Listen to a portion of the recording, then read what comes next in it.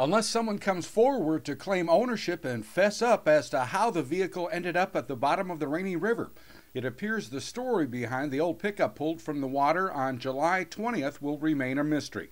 Lake of the Woods County Sheriff Gary Fish told Northern Light Region that while they were able to acquire the vehicle identification number on the old Chevy pickup recovered from the river, his office was unable to trace the ownership of the vehicle. According to Lake of the Woods Deputy Auditor Janet Rood, the old system used to catalog VINs only kept records for 7 years before they were purged. That system was updated and replaced by a new one earlier this summer.